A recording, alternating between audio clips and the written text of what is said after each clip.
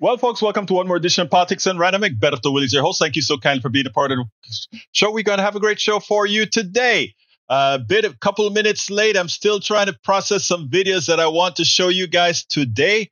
And we are going to do it, my dear brothers and my dear sisters. We are going to do it. Lo vamos a estar.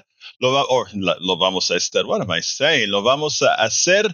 Lo vamos a hacer ahorita mismo. I'm still doing some clipping here. Bear with me as I get one more share done, and then I think I will have it appropriately done. Let me get the Palestine one up. There we go. Let me get the Israel stuff up. Para ver. Estoy listo para hacer esto. And we are ready to go. How are my peeps doing today? Welcome aboard. Welcome aboard, Eric Hayes from Kingwood, Atascocita, Michael Rutnan from Brooklyn, New York. We also have Paul Fleming from Powder Springs, Georgia. We also have Bridge MCP, upstate New York, Binghamton, New York, that is. Diggs BTW7. Hey, what's up? Diggs, where are you from? Are you my good brother Diggs here in Houston, Texas, or Katy, Texas, I believe? Let me know. And the one and only Patrick Magner. Are you here for the show again? Patrick, great to have you here, my brother. Yvette Avery Herod was one of the first to log in. And where is she from? From Atlanta, Georgia. And let's see, I think I got everybody so far. How's everybody doing? Diggs, does anyone still use dig.com?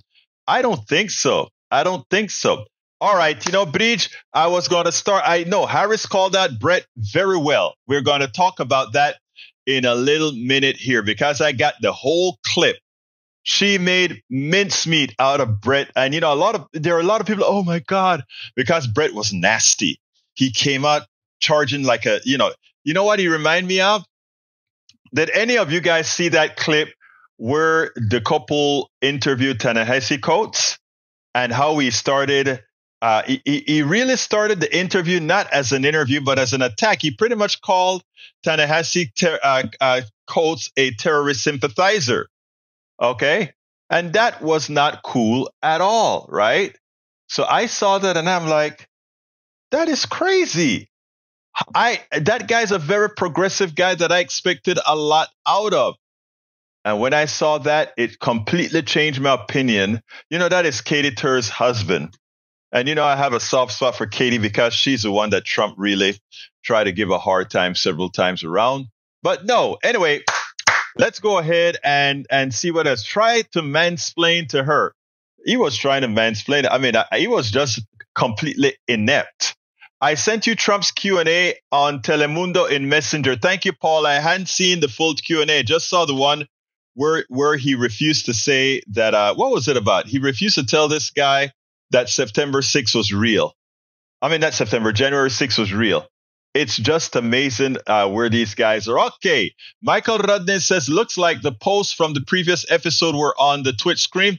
No, that is probably the rerun of this morning. All right, let's continue. We also have Michael Rudnin says, most of my fellow Greens care. They berated me as much for suggesting voting blue instead of green this election cycle. Michael Rudnin, when you are an activist, it takes bravery. Sometimes you have to buck some of the loud mouths within your own party, because I know a humongous amount of Greens that are sensible and are saying, you know what, in this particular election, we cannot vote for the Green. We cannot go with Jill Stein. In fact, I got called, I got a long letter, a listener to this morning show sent a long letter to the manager of KPFT to complain that I was unbiased in the way I covered Jill Stein and that I misrepresent all kinds of stuff, right? It wasn't true. I mean, because I didn't correct somebody that said that I didn't add that when David Duke endorsed Jill Klein, I didn't go immediately and said, but she reneged on but she said she didn't want the endorsement. I just let the person talk. Our lines were filled up. I'll be honest. Technically speaking, I should have said, well, Jill Stein went against it. I wasn't trying to be malicious or anything. So we had a caller who called in, and that caller called in and said, I want to correct the record. Yes, David Duke endorsed Jill Stein, but Jill Stein reneged on it. And I said, come on into the show. And she told the story. It wasn't, again, this is independent media and we do our job. That wasn't good enough for him. So he called or he sent a letter to the manager of the radio station saying how disappointed he was in me. So I wrote him back and I said, first of all, thank you for listening to it at KPFT. But also I wanted you to know that before you say you're disappointed in me, attempt to correct something on the station that we've said. And if we don't allow the correction or if it's something that we've done maliciously, then you should be disappointed. But otherwise, it's a complete double standard that you're trying to hold me to. I hope you understood that. I was very civil in the way I discussed that. Anyway, continuing, what we have here is, let's see.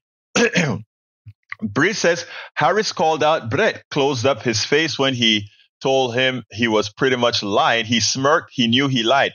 He didn't only smirk, Bridge. He shut up. That was the most important part. She got him shocked because he didn't expect her to really find out that he was trying to pull a hoodwink on, not her, a hoodwink on his people. And he figured she was too inept to know how to come back at him without just saying, you're lying, you're lying. She came back intelligently in that piece. But anyhow, Paul Fleming says, I voted yesterday. Yay, Paul. Glad that you voted. Maywood from Long Beach, California is in.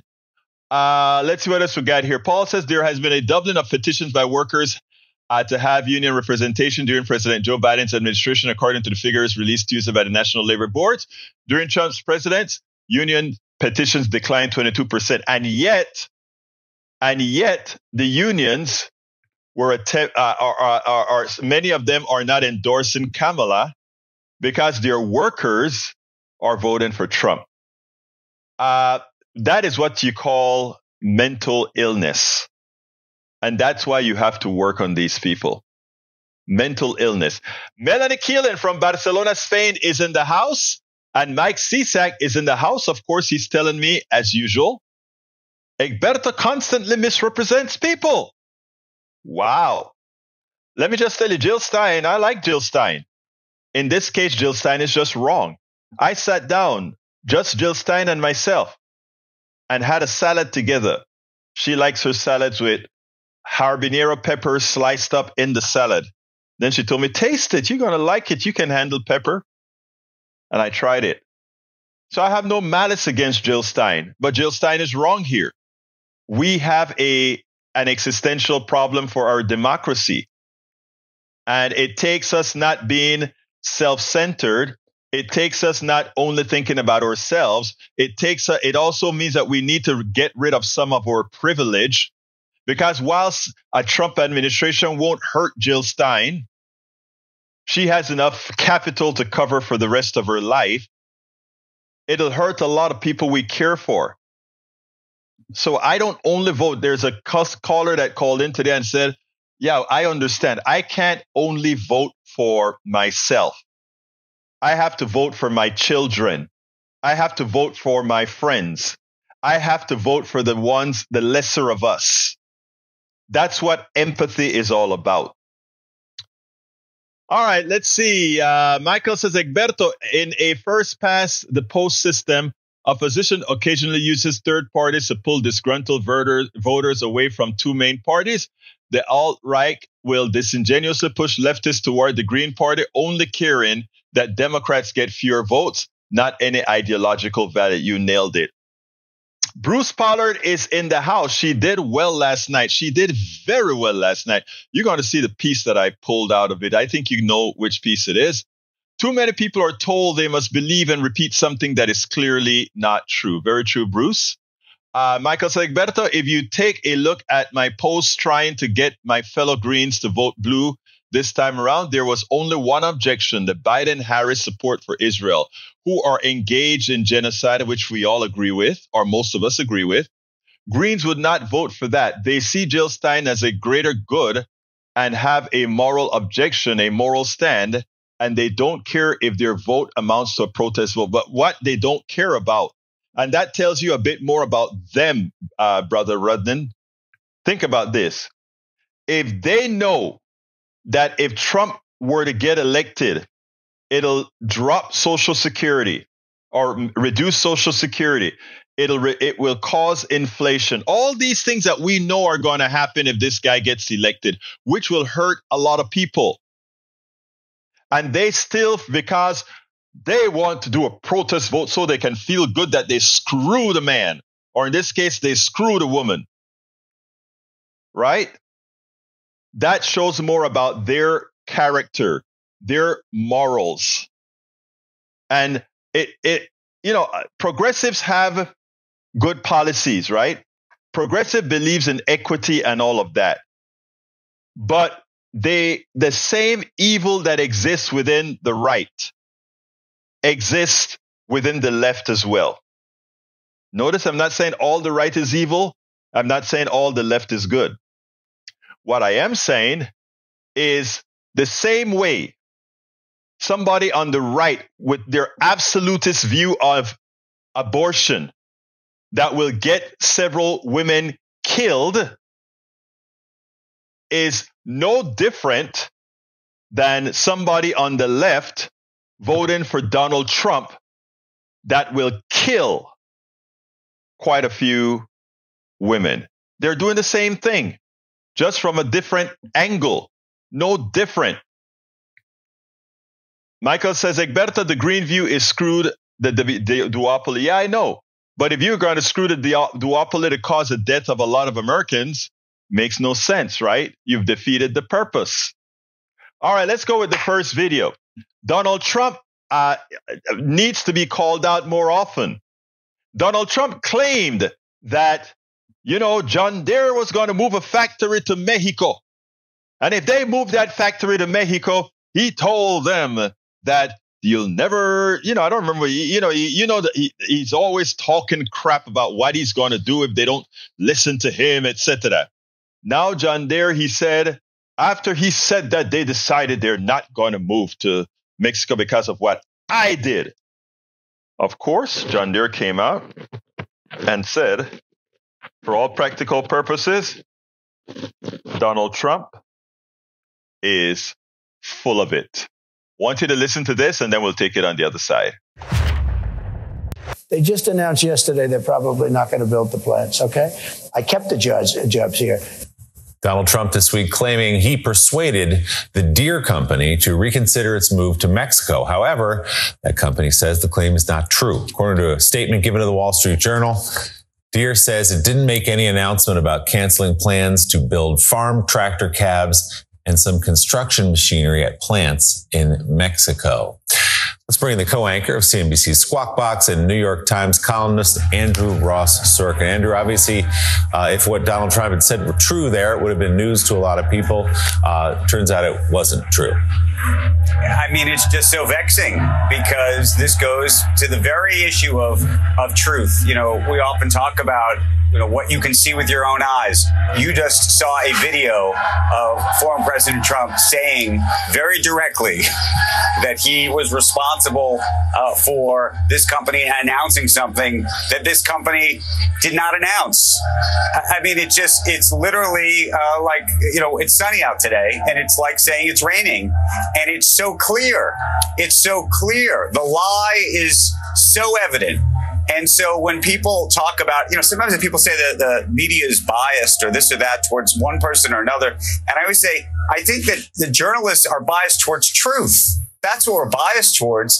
And when you have these so blatant examples of just demonstrable lying, it's very hard to get your head around how you're supposed to believe anything. I will also add one other piece of news to this morning, which is actually interesting, which is that Deere did announce that they're going to be cutting about 300 jobs, in part because they're saying that farmers in America are struggling to be able to afford some of their products. Now, that's an interesting point to make. Because if you start to think about where former President Trump was going with his plan for tariffs against a company like Deere, you start to think about who is going to be injured. Who is going to be injured if those cabs are made ultimately in Mexico? The farmers, or rather, if there's a tariff, because the farmers can't afford to buy the tractors that they need to produce their own profits. It's a very circular and vexing conundrum / problem / lie. And I, as you can tell, am sort of vexed by it and don't really know what else to say. Yeah. And that is the thing. He just lies. And the thing about it is, the biggest problem is the sycophants, the folks that follow him. They are okay with a person who lies to them consistently over and over again. You cannot run a country when the person you're running with is just a liar, because you don't ever know when the person is telling the truth. Patrick says Trump's posture with Iran in his first term makes it difficult to believe that we will not have a full-scale war with them in a second term. Paul Fleming says CNN hosts couldn't contain their laughter as they discussed Trump's $100,000 Swiss-made watch, which led a reporter to a Wyoming mall and a company selling male enhancements honey laced with Viagra. The absurdity of Trump's watch promotion being connected to such a product had them in fits, adding yet another layer of bizarre to the Trump campaign. Imagine if Kamala Harris did something like that. Imagine. Bridge MCP said, what is the cheering? Egberto, Willies, you taping something else at the same time? I hope not. You hear cheering? When are you hearing? Are you hearing cheering right now? Because you shouldn't be.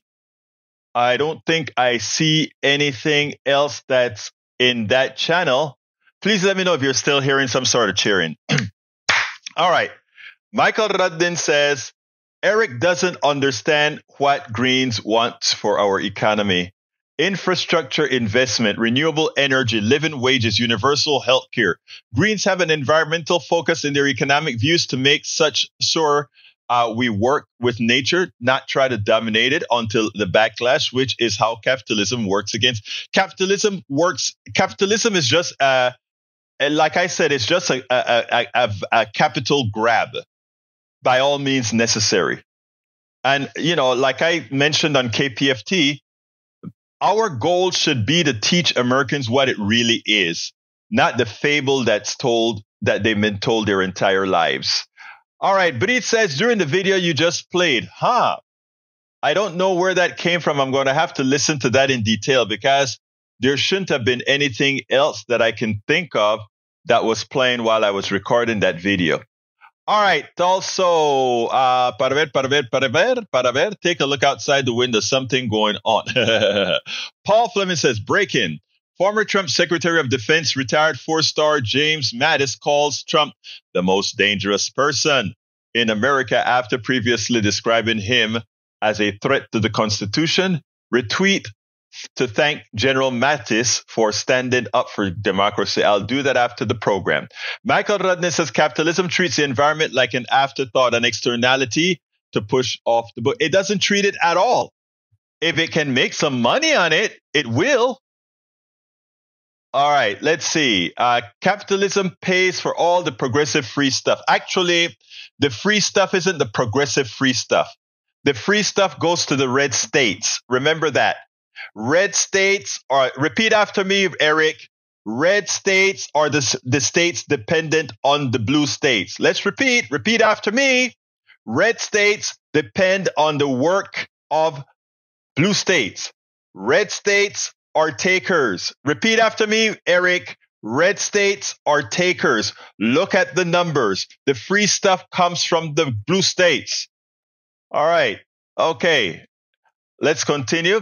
Michael Ruddin makes some money off the environment. Yeah, by treating the air and water as open sewers.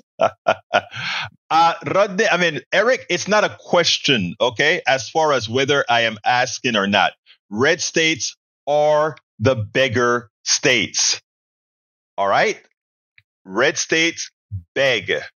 Blue states are the ones who provide the monies to the red states. That's a statement of fact that if you ever wanted to learn, you could do so. All right, let's go to the Kamala, or look at me sounding like Trump, to the Kamala debate, or not debate, but interview, where she annihilates Bret Baier. Kamala Harris went into the lion's den, Fox News, and for all practical purposes, she made such mincemeat out of Bret that it turned out that he said, I think it's to Sean Hannity, he said, yeah, she got some good snippets out of that. You know, he got some viral moments out of that. And the reality is true. And the reason why is there will always be a lot of viral moments to get out of somebody as incompetent as Donald Trump. And while they try to put her on the spot, what she did is held up that reflection mirror. And as she held up that reflection mirror, she just used all the questions that Bret had against him. Why? Because again, but I tell you, the best, watch this little snippet here, and then we'll take it on the other side. Your campaign slogan is a new way forward, and it's time to turn the page. You've been vice president for 3.5 years. So what are you turning the page from? Well, first of all, turning the page from the last decade in which we've been burdened with the kind of rhetoric coming from Donald Trump that has been designed and implemented to divide our country and have Americans literally point fingers at each other. Rhetoric and an approach to leadership that suggests that the strength of a leader is based on who you beat down instead of what we all know. The strength of leadership is based on who you lift up. The strength of an American president, which is one who understands that the vast majority of us have more in common than what separates us. Madam Vice President, more than 70% of people that is about turning the page on rhetoric that people are frankly exhausted of, Bret. More than 70% of people tell the country is on the wrong track. They say the country is on the wrong track. If it's on the wrong track, that track follows 3.5 years of you being vice president and President Biden being president. That is what they're saying, 79% of them. Why are they saying that? If you're turning the page, you've been in office for 3.5 years. And Donald Trump has been running for office. But you've been the person holding the office. Come on. Madam You Vice and I President. both know what I'm talking about. You and I both know what I'm talking about. I actually don't. What are you talking about? What I'm talking about is that over the last decade, people have become, but listen, over the last decade, it is clear to me, and certainly the Republicans who are on stage with me, the former chief of staff to the president, Donald Trump, former defense secretaries, national security advisor, and his vice president, one, that he is unfit to serve, that he is unstable, that he is dangerous, and that people are exhausted with someone who professes to be a leader who spends full time demeaning and engaging in personal grievances and it being about him instead of the American people. People are tired of that. If that's the case, why is half the country supporting him? Why is he beating you in a lot of swing states? Why, if he's as bad as you say, that half of this country is now supporting this person who could be the 47th president of the United States? Why is that happening?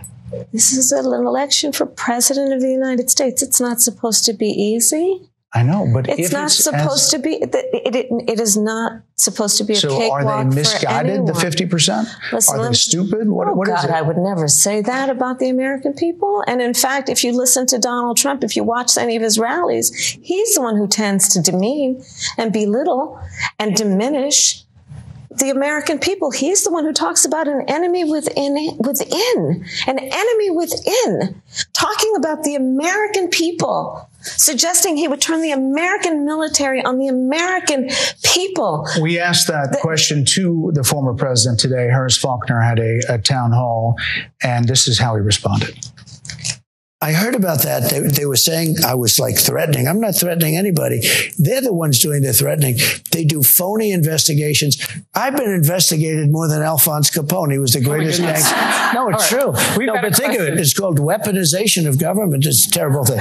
So, Bret, I'm sorry, and with all due respect, that clip was not what he has been saying about the enemy within that he has repeated when he's speaking about the American people. That's not what you just showed. He was asked about that specific... No, that's not what you just showed. In all fairness and respect to you, that was the question that we asked him. You didn't show that, and here's the bottom line. He has repeated it many times, and you and I both know that. And you and I both know that he has talked about turning the American military on the American people. He has talked about going after people who are engaged in peaceful protest. He has talked about locking people up because they disagree with him. This is a democracy. And in a democracy, the president of the United States in the United States of America should be willing to be able to handle criticism without saying he'd lock people up for doing it. And this is what is at stake, which is why you have someone like the former chairman of the Joint Chiefs of Staff saying what Mark Milley has said about Donald Trump being a threat to the United States of America. He's quoted in the Bob Woodward book that way, yes. Let me ask you this, Madam Vice President. You call Donald Trump... The significance of that. You call Donald Trump... he's misguided. You say now he's unstable. He is unstable, Bret. He's not well. You say he's mentally not stable. He's not stable. Let me ask you this. You told many interviewers that Joe Biden was on his game, that ran around circles on his staff. When did you first notice that President Biden's mental faculties appeared diminished? Joe Biden, I have watched from the Oval Office to the Situation Room. And he has the judgment and the experience to do exactly what he has done in making very important decisions on behalf of the American people. There were no concerns raised? Bret, Joe Biden is not on the ballot. I understand. And Donald Trump but you talked about it. And Donald Trump after George Clooney said within a few minutes of talking to President Biden at a fundraiser that he thought this was not the same Joe Biden that we saw on the debate stage. Donald Trump is on the ballot. I understand. You met with him at least once a week for 3.5 years. You didn't have any concerns? I think the American people have a concern about Donald Trump, which is why the people who know him best, including leaders of our national security community, have all spoken out. Even people who worked for him in the Oval Office, worked with him in the Situation Room, and have said he is unfit and dangerous and should never be president of the United States again, including his former vice president, which is why the job was open for him to choose another running mate. So that is a fact. What was great here is as the Fox News tried to use that bait and switch by lying by deletion of clips, she pointed it out immediately. She didn't just freeze up and say, oh, my God, it's not the right clip. What am I going to say? She pointed it out. You guys at Fox News, that's not what he said. In other words, you guys are lying to your people by omission. And then she let him have it. And you know how he felt like I got caught? Whereas he was interrupting her all of the times, constantly interrupting her. He knew he was caught. And because he was caught, he was so shocked that oh my God, this woman is smart. She got it. I better watch what's the next set of words I'm going to use now because she's going to get me. She's going to get me. These incompetent liars cannot come close to the intellect of this woman. We know they can't possibly come close to the intellect of this woman at all. And, it really irks them. And it irks a lot of folks that that's the case, right? It's a new era, baby. Paul Fleming says Texas is preparing to put Robert Robertson to death in what would be the nation's first execution involving a case of shaken baby syndrome, even though it's amazing that they're putting an innocent guy to die. That is what we do that all the time. We sentence innocent women to death if we can't give them healthcare, prenatal healthcare, right? It's a shame. It's a shame. It's a shame. All right, let's see what else we got here. Bret said Egberto, Willies, he is doing it again, never learns. Trump's legal team tried to keep Stormy Daniels quiet. Yes, again. I know. Ahead of the election day 2016, Donald paid off Stormy Daniels. Ahead of 2024, he's trying to do it again. She must have some other stuff to talk about. I'm not going to read the whole thing there. That came on Rachel Maddow yesterday. Okay, I guess we got somebody in there that think they're going to put, check out some sort of a drug in your chat. I'm going to throw that into your chat. I mean, no, you won't get it here. All right, I have one last video. This one has to do with Trump and how he answers small business. The guy doesn't know what a small business is, guys. I want you guys to listen to this. This is funny as hell. There are two things here. Number one, Donald Trump is unable to understand what a small business is. If you take a listen to what the Bloomberg reporter has asked him, they ask, what policies do you have for small businesses, which make up the vast majority of individual entities in this country? And every single example Trump starts to give is a large business, a humongous corporation, and what he's going to do for them. That's number one. Number two, then they move on to tariffs, and he still is unable to explain what a tariff is and how a tariff would work within the United States economy and affect it. I want you to listen to this, and then we'll take it on the other side. Isn't the problem with the way that you do these kind of deals? You're bound to deal with the big companies. It's the small companies who get hit by all these different things and can't find exceptions. Oh, we have exceptions. No, we had an exception rule. I gave Apple an exception. Tim Cook is a great business. Apple is not a small company. And no. Please don't give it.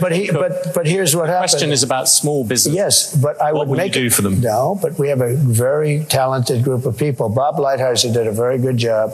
We had great people. We had central casting. These are great, and a large group of people. We made exceptions. In the case of Apple, they needed an exception. You know why? Because of Samsung. He came to me, he said, Samsung makes a product similar to ours, very good product, the phones and other things. And because they're in South Korea, they don't have the tariffs. Because we're in China, we have the tariffs. I said, you happen to be right. You're not going to be able to compete. And what happens if a small businesses come and see you? That was the question. The Mercedes-Benz will start building in the United States. And they have a little bit. But you know what they really are? Assembly, like in South Carolina. But they build everything in Germany, and then they assemble it here. They get away with murder because they say, oh, yes, we're building cars. They don't build cars. They take them out of a box and they assemble them. We could have our child do it. That was former President Trump yesterday being pressed on his economic policies by the editor-in-chief of Bloomberg News. And he suggested that children could do the job of auto plant workers. Let's bring in now co-anchor of CNBC's Squawk Box and New York Times columnist Andrew Ross Sorkin. Andrew, there's so much to sift through from Trump's appearance in front of the Economic Club of Chicago yesterday. He still has no answer, none, about what he would do for small businesses, which, as Joe Scarborough reminds us, is the sort of bedrock of Republican talking points. His arguments on tariffs are controversial and inaccurate, to say the least. So you take your pick. Just what struck out to you yesterday? Look, I just focused on the tariff issue over and over again because he didn't really address how he's going to make the math work. I think that you look at what most economists say, this could ultimately cost something like $15 trillion. Now, he says it's going to be used as a negotiating ploy, a cudgel that he's going to use with other countries. But What's not being expressed in that conversation is the idea of what other countries are going to do and how that's going to relate to our ability to export. One of the things that just happened in the last 24 hours, as an example, is a Chinese state group is now decided that they want to investigate whether Intel should be allowed to sell certain chips in China. Now, we've made certain types of moves this way, but now there's a retribution in China. So what's that going to do to Intel and its ability to output? He's talking about Mercedes. You don't think that in Germany they're going to say, well, we're going to actually have to raise the tariffs on U.S. car imports into those countries. So it's not simply that it's going to cost the American consumer more to buy a Mercedes in the United States. It's what's going to happen to American automobile manufacturers and their ability to sell in other places. And I feel like that has not been enough part of the conversation. I've talked about it before. American farmers, one group that I think as a country people seem to love, are very anxious about what it's going to do to exports and American farmers' ability to export outside of the United States. Let's be clear here, because this is very important. The fact that Donald Trump cannot understand what a small business is and point out anything that he will do for small businesses, even as Kamala Harris is able to give you a point for point identifying set of policies that she's going to give, not only to help small businesses, but to help families, which indirectly as well will help small businesses, shows the bias of the mainstream media, specifically with regards to Kamala Harris, VP Kamala Harris, versus former President Trump. Let's be clear here. She has policies. Trump does not. Trump bloviates his answers, as you saw there. But worse is that the media treats it as if, Miss Harris, we need more. Miss Harris, we need more. Keep moving the goalposts. And when it comes to Donald Trump, he's asked the same questions over and over. He does not answer it. And there doesn't seem to be a penalty for his ineptitude or his lack of understanding, even what a small business is.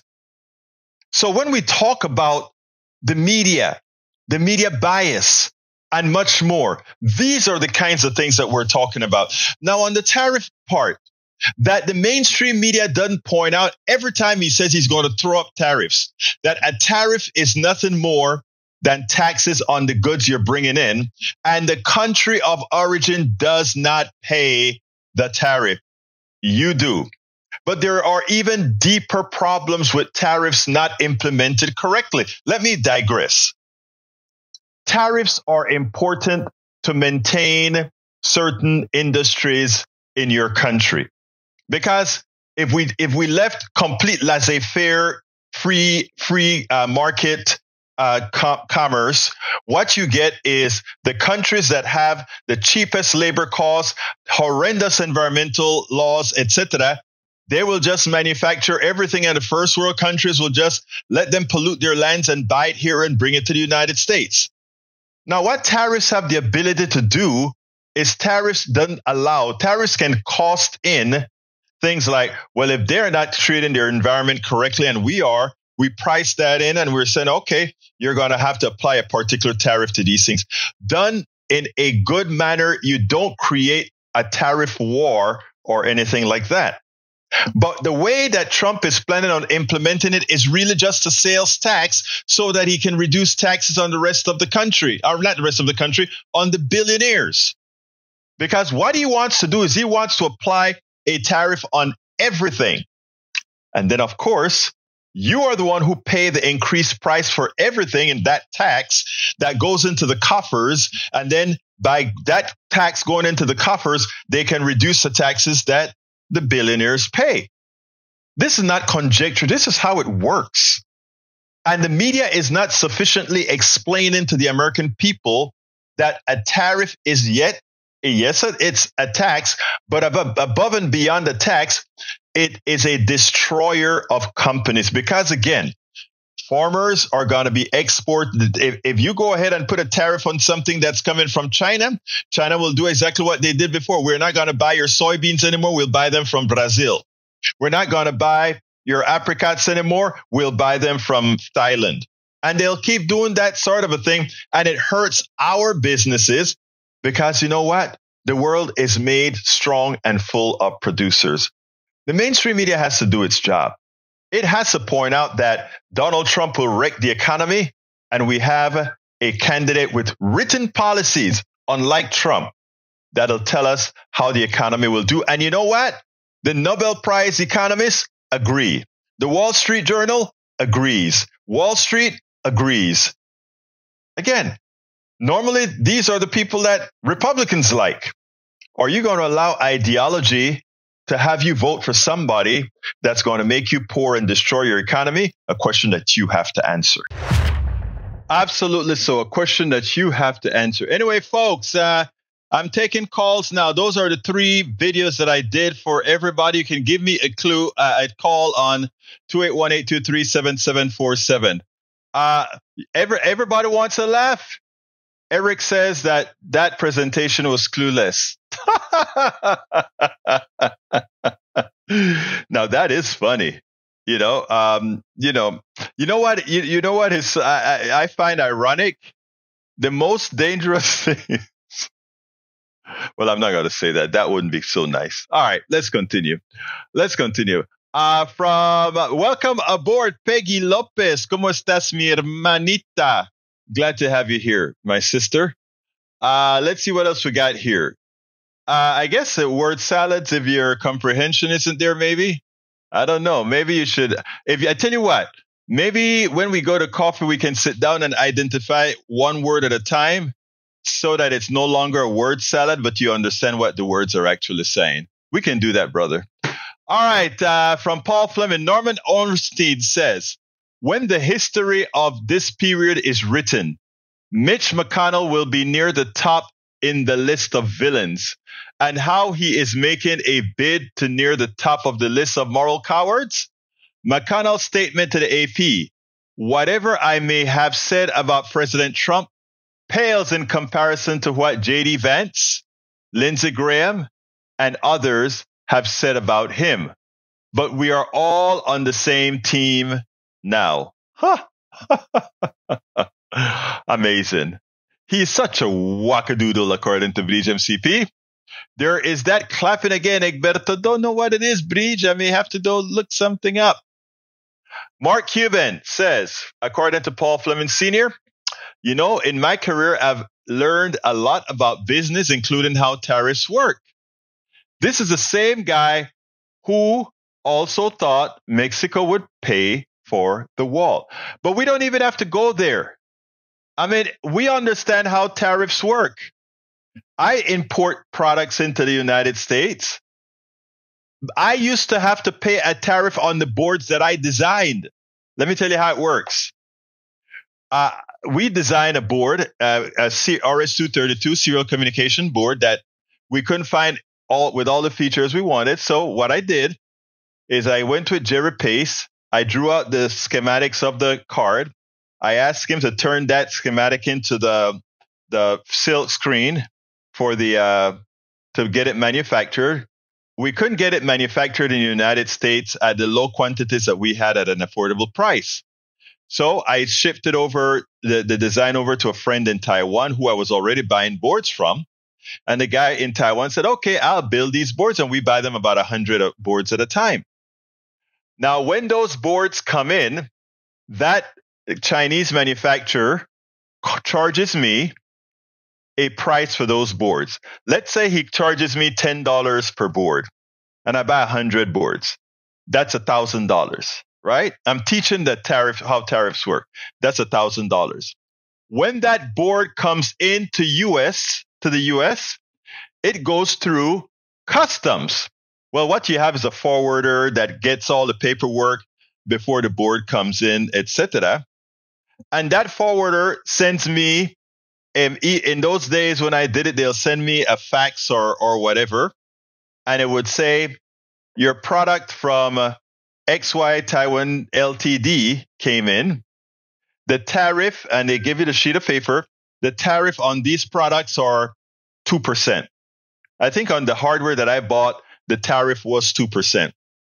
So whatever I paid to the Chinese company for those boards, I had to pay the United States government 2% for me to get those boards into my hands.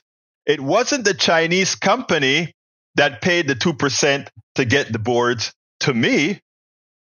It was me who had to pay the 2% for those boards. Okay? And that means when I priced those boards, I included the 2% on those boards. That is how tariffs work. It's not magic. It's not nuclear science or anything like that. It's just a tax. And then when the government charges me that tax, FedEx or UPS or DHL or Airborne would then bring the products to my place. That is how tariffs work. Now, people may say, well, the Chinese company may then drop their costs, their price, so that the price stays the same, even after paying the tariffs. At that point, what happens? It doesn't really matter. That cost is still passed on to somebody. But guess what? The Chinese company will not pay the price of the tariff because, first of all, their prices are bare bones when they're selling it to the American manufacturer. So Donald Trump does not know what he's saying. Donald Trump, like we all know, does not have a lot upstairs. And for the people who continue to support him, you know, you wonder a whole lot. The businessmen that support him are far and in between right now. There's not one Fortune 500 company that you will find supporting Donald Trump because they don't support those policies. They simply do not support those policies. Okay, anybody wants to call me? I don't have any more videos to show, and we still have about 7 minutes to go. So give me a call, 281-823-7747.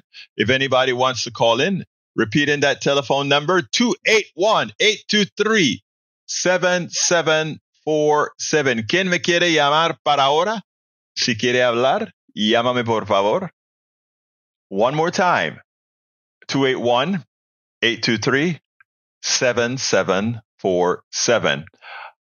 All right, folks, let's see what else we got. Tomorrow I'll have an interview with a Texas state congressperson, a representative, running for representative, that thinks he's trying to rebuild a particular district.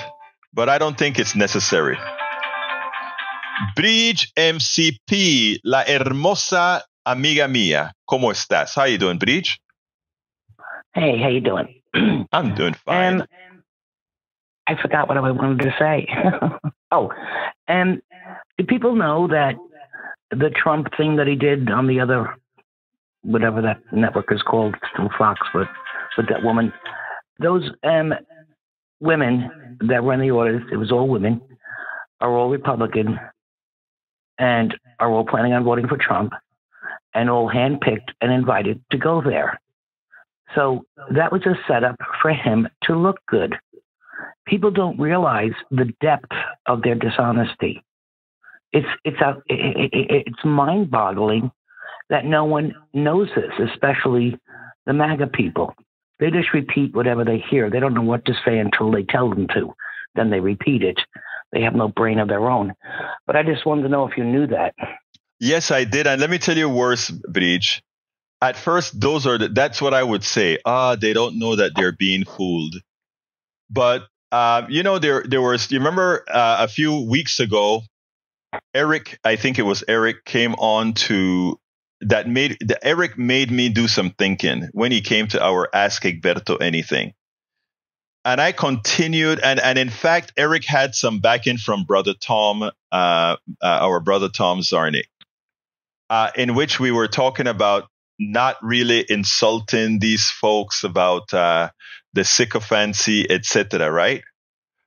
But then after that, when we pointed out a few things that were irrefutable, like you just said, right, that it was a setup.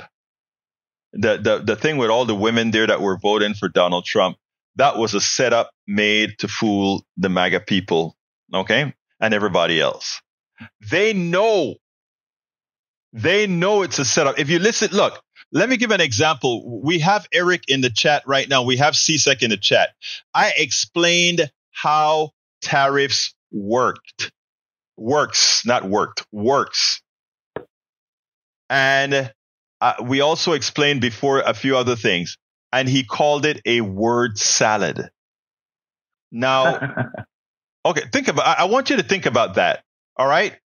These people are supporting a person, right, that is going to raise the prices of their products. Here it is. They want to attack Biden administration because the eggs went up in price, not because of a flu, but because the companies decided that they could stiff the American people. So they raised the prices. That's called inflation. Now, Donald Trump is about to not the private sector raising the prices. Donald Trump directly, by applying those tariffs in the way he applies it, are going to inflate the prices. And let me show you how the mentality works, Brit, because you need to see this. I'm glad that Eric is still bloviating in the chat, because here's what Eric says. Tariffs are so small. Let me tell you how silly a statement like that is. Trump has told you what the numerical value of the tariff is going to be. 20%. I know. He has told you that's a 20% inflation rate. And he's supposed to be an accountant? What school did he go to? It's scary. I don't understand. I understand that Eric, he could be different on the Ask Egberto. And that fooled me. Because in chat, he's not the same. Those stupid faces and the ridiculous comments that he makes. But when you talk to him, he sounds different. Yeah, but Bridge, this here, Bridge, Sister Bridge, this is in writing. Look at the other thing that he writes. He puts, tariffs have not provided a meaningful of revenue before the U.S. government since the 1900s. Existing imports duties on goods raised 80 billion. Yeah, you know why? Because because we kept dropping tariffs. Trump is saying we want to apply them. So all those numbers will change. Right. My God. If you read Heather Cox Richardson, she's unbelievable. I don't know, it was a week or two ago. She did a whole thing on tariffs from the very beginning when they started, how they did try to work, and then they went back and realized this is not working. And I don't know if it was FDR or one of the people back then in the 30s, 40s, they changed it and switched it and changed the whole system. And it worked. Hold on. Hey, Bridge, and then they went and changed it back. Bridge, stay on. Let me take, I want to take up another call here as well. Stay on. All right. It's Dr. John J. Tice. How are you doing, sir? I'm good. Amiga mia. Hey, I was listening to you talk about... Yeah, turn your radio down a bit, John. Yeah, I did. I was listening to you talk about tariffs, and there's something else that hasn't really been talked about a lot. Uh-huh. I mean, Trump calls for 100% tariffs on imported cars, right? Mm-hmm. To help American auto manufacturers. Well, if I'm an American auto manufacturer, I know what I'm going to do. I'm going to raise my price by 70, 80%. Exactly. So it's still cheaper than a Chinese car, but I can make a lot more profit. Exactly. And, it doubles the sort of risk of inflation, because not only does it make foreign products more expensive, American manufacturers then have an incentive to raise their prices too. Exactly. And you know, all the Nobel Prize economists are telling you this, but and it's deeper than that as well, Dr. Theis. Let me tell you what the other thing that they don't tell you, right? They don't tell you that it also, let's say it comes to something that you really hurt country B. Country B then goes ahead and says, well, I am going to stop buying your soybeans like they did a few years ago when Trump had put the tariffs on. And those farmers in Michigan and those farmers in Wisconsin, they're screaming their heads off because they now can't export. Okay? Right. Yeah, it leads to retaliation, whether it's quit buying or put tariffs on our goods. Exactly. I mean, this was the effect of Smoot-Hawley. Exactly. In the lead up to the Great Depression. So, yeah, I mean, it's crazy. But realize, no matter how many Nobel Prize economists say this, remember what J.D. Vance said. The experts are always wrong. Right. There's a real dismissal of expert knowledge. So the minute you called me Dr. Theis, a bunch of Trump supporters said, well, he's wrong. But Doc, let me show you something else that where people don't understand things, right? Here's what Mike Cisak puts in his chat. Japan, Europe, China already have 100% tariff on U.S. car manufacturers. What they don't understand is if you are in a low cost country, a country that's not used to buying, let's say, American goods or whatever, those tariffs don't matter. We need China more than China needs. We need China's manufacturing more than China needs our products. I mean, it is. They just don't get, or it's not that they don't get it. They don't want to get it. But anything else, Doc? I'm a little bit over time right now. Okay, we'll talk to you later. Thank you, my brother. All right. Anyway, folks, Bridge. MCP, thank you for that as well.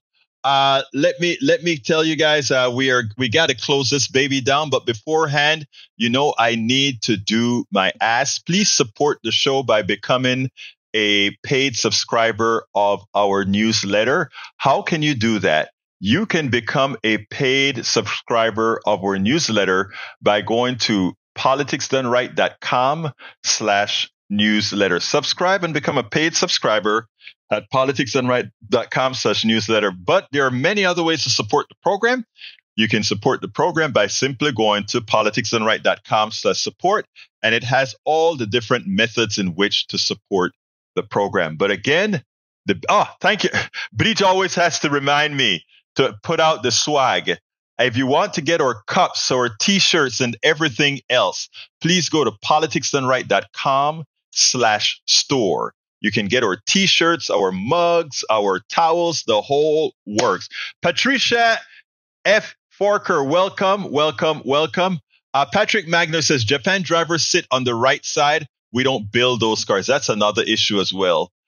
Anyway, folks, the taxfoundation.org is a fraud. Let's remember that. Let's continue again. Folks, please support the program by going to politicsdoneright.com/newsletter. My name is Egberto Willies. This is Politics Done Right. And you guys know how I end this baby. I am what? Out! We spend a lot of time deconstructing the news, trying to parse it into a form that everybody can understand. We try to find those little nitpicks where it flies above the fray, etc. If you really like these videos that we do, I want to ask a big favor. Please go ahead. Number 1, subscribe to our channel. And number 2, please join if you can. Thank you so kindly for watching. Keep watching. Please remember to share. We must populate the entire internet with our progressive message, a message that we know is what most Americans say that they want. So help us, please join.